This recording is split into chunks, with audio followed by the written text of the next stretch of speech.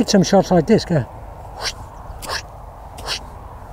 You watch DeChambeau, he does that a lot in his practice swing. Yes.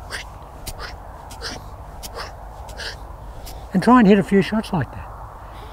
What they will immediately do is give you the feeling of no movement or mobility of the wrists and ultimately the hands in the backswing. It'll just feel like this is all one straight line. It'll just feel like that. There. Like the club face goes back from the ball to there, and is brought back into the ball. Now what could be simpler than that? Okay guys, it's going to get windy, so I'll do the next video and we'll talk about that discus pivot, because I think that's really important, and how we get the discus pivot ignited in the downswing, and how discus throwers ignite their downswing.